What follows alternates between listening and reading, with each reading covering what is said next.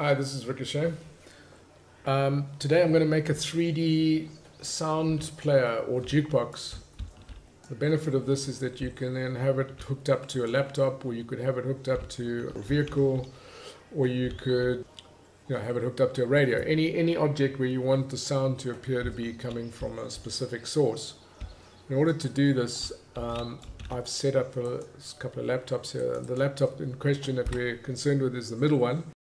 You'll notice that there's a little helipad, which I've called Virtual Player 2. The reason for this is that with 3D sound, specifically say 3D, you cannot stop the sound whilst it's playing. The only way to do that is to attach the sound to an object and then delete the object or set the damage of the object to damage 1.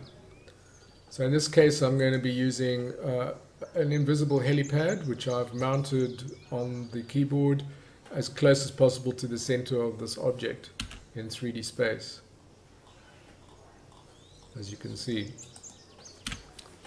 So on the laptop, which I've called laptop 2 for the sake of this demo, there are 3 add actions. If you want to put a custom texture on the laptop, it's simple. You just use this set object texture global, and then you basically put a 0 in, which is the layer, and then you put in your path to your file. In this case it's a JPEG file, and the ratio is basically HD ratio, so 1920 by 1080 kind of scaled down to obviously a small image. Okay, so the first add action is, and this is how you get, I'll show you the process just now. I've got little images on each of the add actions. So I've got a nice little play button. So you'll see there's an image tag here. It references a little tiny play.paa image file in the images folder with a little bit of text. And then when you click on this add action, it runs the script, and it passes this variable to the script, and with a priority of 9. The next add action is next.paa with the heading next. It's got a little image, runs the same script, Jukebox, and it passes next to the script, the priority of 8. So these are all in sequence. The last one is stop, same script with a slightly lower priority. So I'm going to show you how it works, and then I'll show you the script and how it was done. Right, so I'll just get rid of that light to start off with. Alright, so if you look at the laptop, you see you've got a nice little icons, play, next, and stop.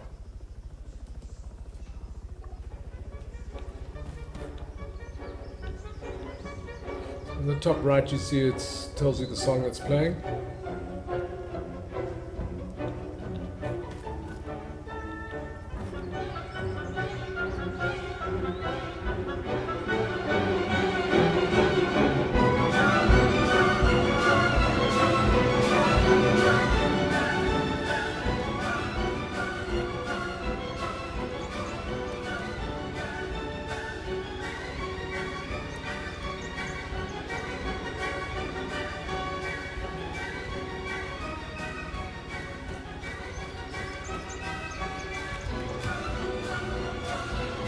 Got a bit of a water leak here.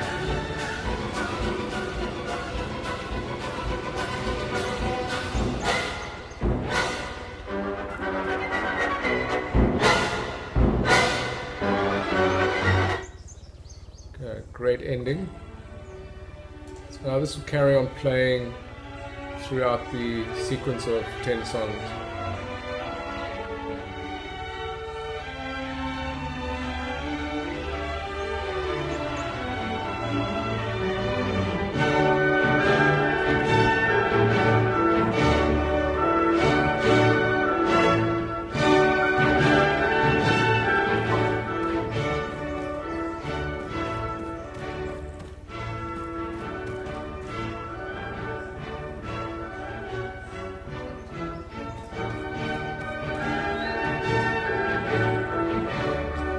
toilet must have been running.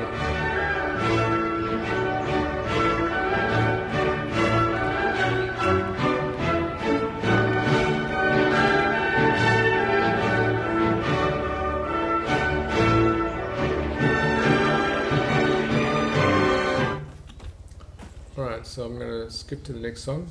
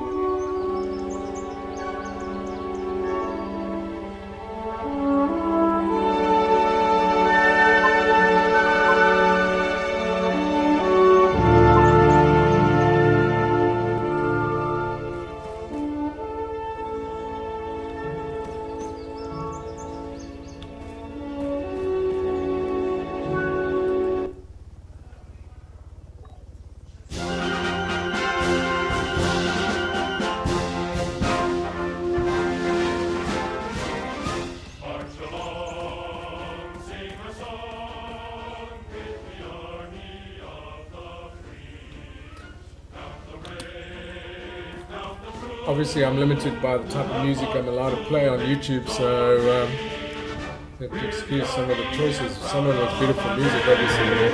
We're the army and proudly proclaim, first to fight for the right and to build the nation's might. Alright, so I'll show you how that was done.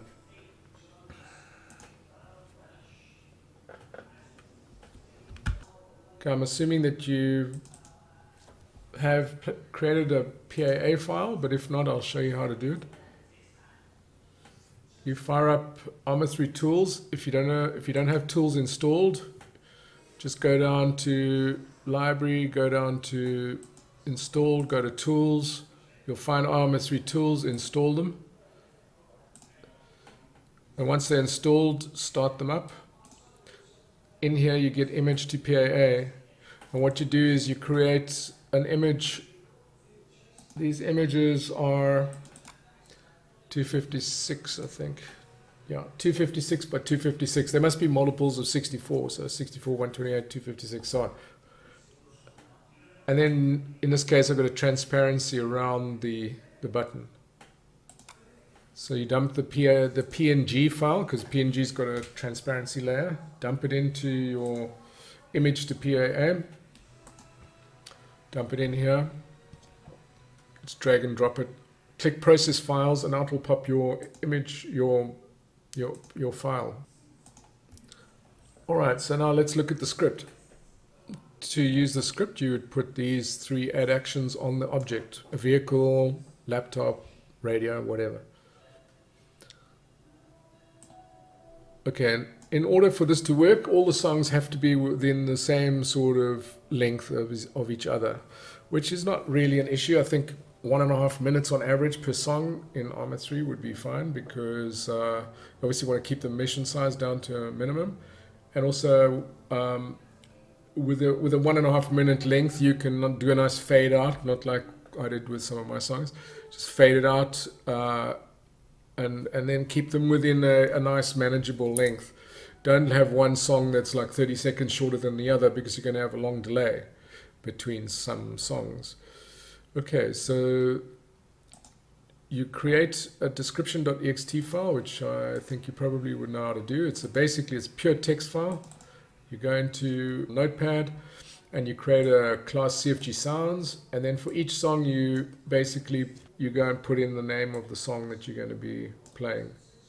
This is the name that will be used in the script, and also the name of the song that's passed to the player. So it's very important you don't get spelling mistakes between here and here, so just copy and paste.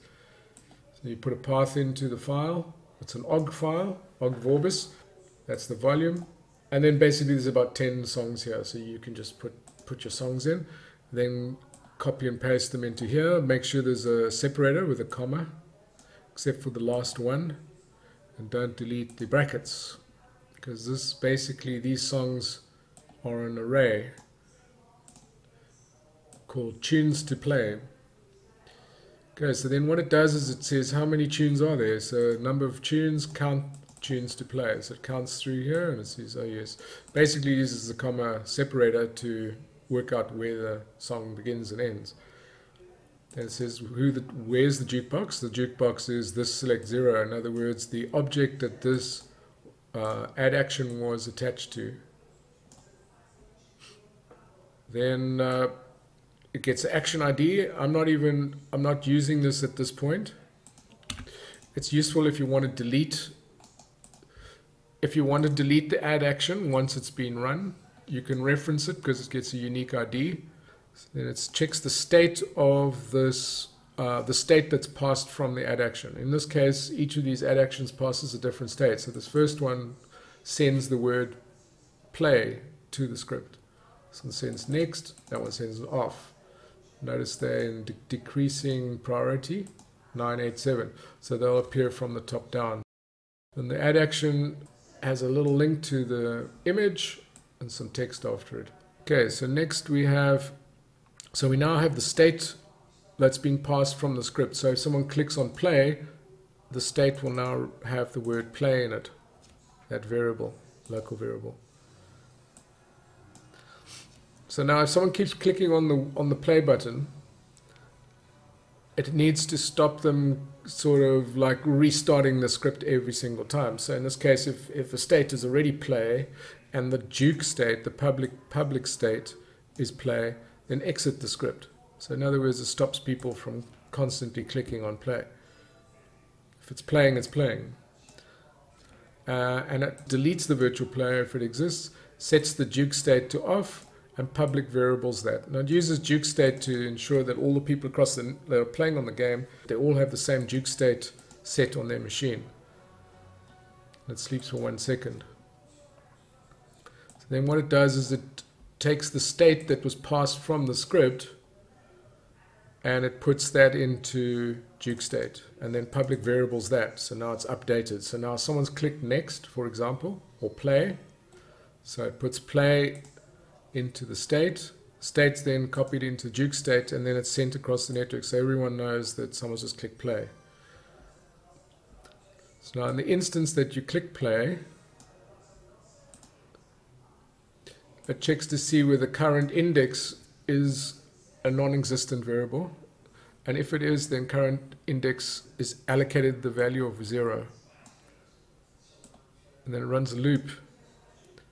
It says for I from the current index value to the number of tunes minus 1. The reason it's number of tunes minus 1, there are 10 tunes, so the number of tunes minus 1 is obviously 9. The reason it's that we use that is because it's a 0-based index. So we start at 0 and we go up to 9. So that's your 10 songs. And it checks, and then it updates the current index because this is now playing songs and starts off with, for example, let's say it was 0. Current index would then get the value 0 put into it, and it would send that current index value across the network, and everyone would know that current index value is 0. And it says if the virtual player doesn't exist, then create the virtual player. And then it attaches the virtual player to the jukebox. And the reason it does that is because if you don't attach the virtual player, in this case we're using an object called land helipad empty. It's an invisible helipad, but it's quite big, and if you attach that to, if you don't attach it to the jukebox, you'll find the sound center of the sound, or the origin of the sound in 3D space, will sort of come from about 3 meters to the left of the object if you're looking at it. So so by attaching it, you'll get the origin like right in the center of that object, so you'll localize the sound better. Next selected is tunes to play, select I. So it looks at the tunes to play. There's an array of 10 songs. It selects the value I from tunes to play and puts that into next selected. So in other words, it's next selected is the actual song that's going to be played just now. Then the object virtual player 2 and the sound that's going to be played are remote exec, say 3D is remote exec sent across the network to all the machines on the network, so they all start playing that song. And they will hear the song coming from the virtual player 2.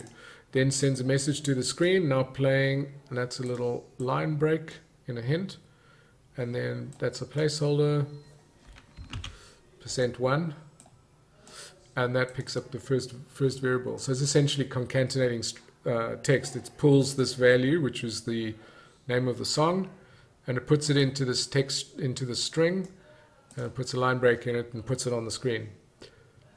So now it's got to wait for the end of the song. You can't use sleep in this instance because you need to be able to break at any moment this loop. The only way to do that is to use wait until, because this is on a per frame basis as far as I know. So now we need to see, okay, so how long do we need to wait? So time is the current mission time, elapsed time in the mission. Max song length we had in the beginning, which was 61 seconds. So it adds 61 seconds to the time, to the mission time, and puts that into a variable called song end, a local variable. So it says wait until the current mission time is greater than the time that we've stored, or in this case the virtual player doesn't exist, or the Juke state's not equal to play. In other words, someone's clicked on next or off, or they've deleted the virtual player because they clicked off and the virtual player is there. So this is like multiple double checks here. But it's critical that this happens because we need to break it instantly. If we leave it running with a sleep, you could have multiple sounds playing over the top of each other.